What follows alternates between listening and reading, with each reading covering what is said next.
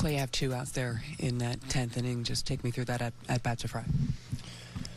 Yeah, I mean, the leadoff single there, you know, was aggressive, and I feel like I was able to make some pitches and get a good spot. And the runner at third with 2 outs there, and he got ahead. I think probably just got a little quick there with the sinker and threw it probably the one spot I couldn't throw it. I mean, yeah, if it's a good sinker down away, down below the zone, I mean, really down, you know, it's probably a more favorable outcome. But just got quick and put it in a spot where it didn't need to go. How do you flush this quickly and get back at it tomorrow? Yeah, I mean, there's still a lot of confidence in the guys here. I mean, we've taken blows all year long, and there's no doubt we can, you know, overcome this and bounce back. You know, there's, you know, it's a resilient, you know, group of guys, and you know, still a lot of confidence here, and I have a lot of confidence that we can come out tomorrow and you know, bounce back. Clay, on the comeback or two, did you consider going to third? Yeah, I looked. You know, he looked like he had a decent jump on it. Felt like it had been a closer play. I was on the other side of the mound, and I figured since I already had 1 out there, I should go ahead and take the out with 2 outs.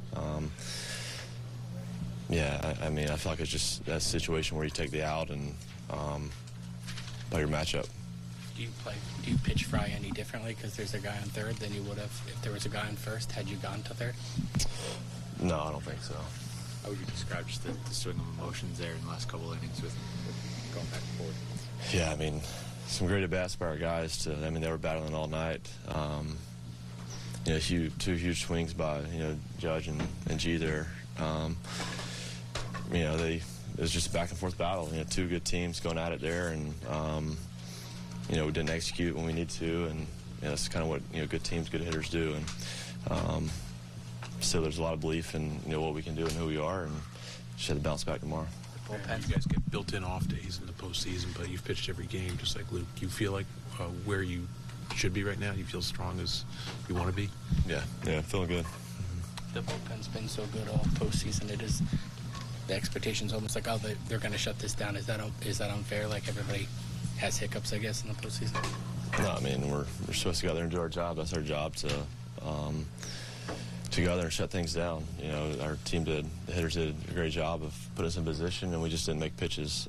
But yeah, our expectations out there to go and put up zeros every time. So wasn't able to do it tonight, but you know, I still believe you know, the good things tomorrow.